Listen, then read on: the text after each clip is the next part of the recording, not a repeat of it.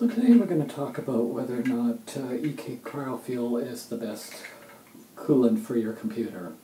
And I've only had a water-cooled computer for about a year and a half now, and this is really the only one I've tried, so I can't really tell you if it's the best or not. All I can tell you is how it's worked out for me. About 3 months ago I changed the fluid in my computer and took all my parts apart, and this video behind will show you what the consequence of having this in my computer, running my computer 16 hours a day, every day for about 13 months is about when I changed it. So you can decide for yourself whether or not you think it's a good fluid. I've certainly had no problems with it and will continue using it. The other reason I looked was because I'd never tried anything else, and I thought when it was time to change that I should see if there's a brand that's better than what I am currently using, but it doesn't seem so. So I'll let you watch the video and you can decide. Sorry that it's a bit shaky, but you could freeze any spot in it and see whether or not the fuel clogged up any of the veins or did any other damage. So I'll leave you to it.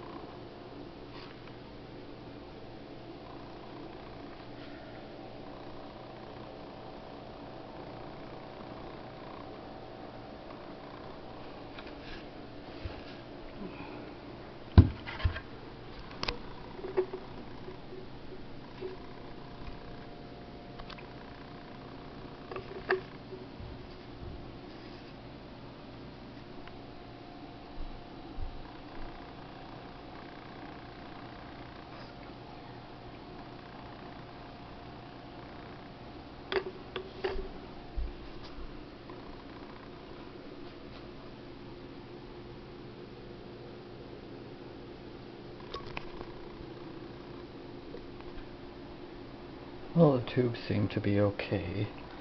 Mostly it was just the graphics card and the water block, well, and the reservoir too. And the fluid was filled right up to the top line here where you wouldn't be able to see the top edge of it. And that's about everything. Okay, here we have the water block apart. It's shaky here.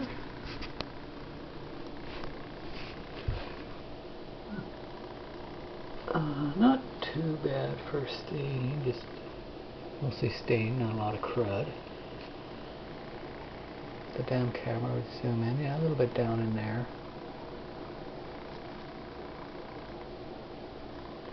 O-ring looks okay.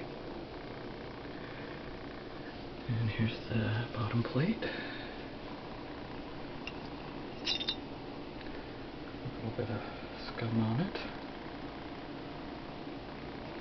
And there's the fins. They're not real bad, but a little bit of scum in there too. So I can hold the damn camera straight. Or still, there we go. A bit of focus. Well, that's what that looks like. On the other side of that is looks like that.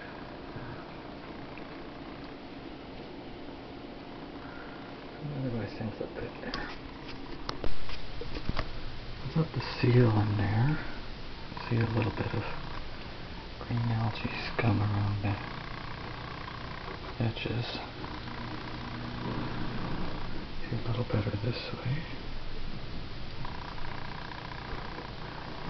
You can see the green in there. Goes around where the seal was and where some faults are.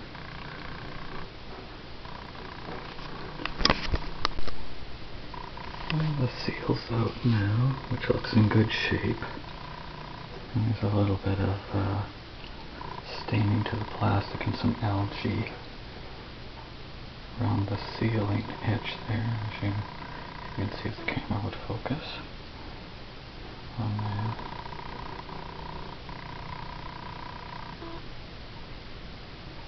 On camera. You can see it around from this side too.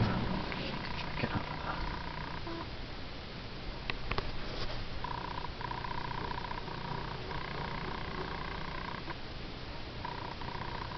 See it in there.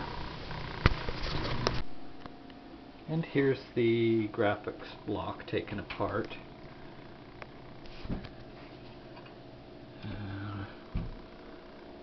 Fins got some residue on them and some blotchy staining. A little bit of build-up here and there.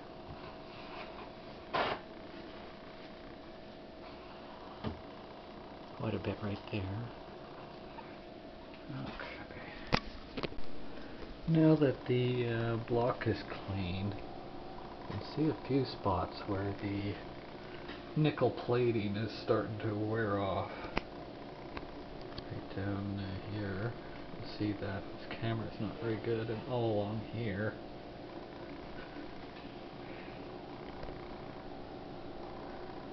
Nope, it's not going to zoom in there. It's pretty bright. I'm under spotlights here, so all that blue I see on the camera I don't really see in reality there, but I can see some more of the copper missing there down by the blue spots. But all in all, this is an EK water block, graphics card block. All the parts for this were EK, and they all came from EK, including the fluid. Oh, we're all back up and running again. Our blue stuff.